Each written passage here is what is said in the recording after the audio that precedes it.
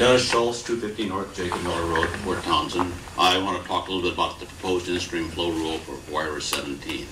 As you know, the public comment period ended last Friday, but I'm sure that they will listen to you if you speak up. Mr. Morley sent an excellent letter about concerns. The big concerns are, one, is they have not complied with your resolution of 6805, and I think you should demand that they do that. Particularly, there's several points in there that need to be resolved.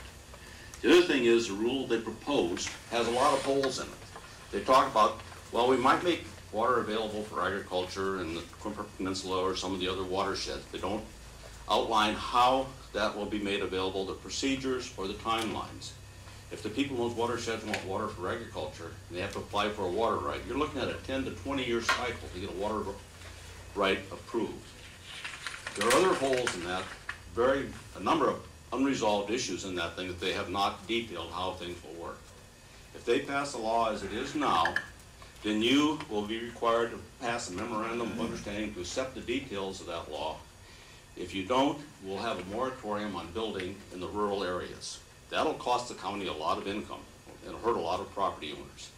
So I really urge that you take and have staff take a really good look at that, analyze the holes in that proposed law, the things that are unresolved, that are unexplained, or the details that they haven't outlined yet for public comment, or the timelines to get things resolved. If they have to change the law after they pass it, you're looking at a minimum of 1 year before they will change anything in that law. It takes that long to go through the cycles. They have to go through the whole procedure that they go through like they are right now. The other thing is they'll have nobody assigned to it. They haven't made any commitments to have staff assigned to process application, which is a whole new process for DOE.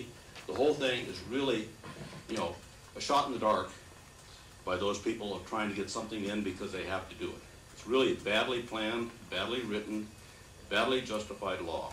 And I think you really should take a hard look at it and express your concerns to DOE, because right now they're in the process of formulating what they want to propose for the law. Once they formulate it, it's going to be cast in concrete. And they're probably going to run it through. And it's really going to hurt this county financially. It'll hurt the landowners. And it'll be propagated on to other counties. They're using us as the point to start to roll this thing out through the state. We need to do it right. Thank you.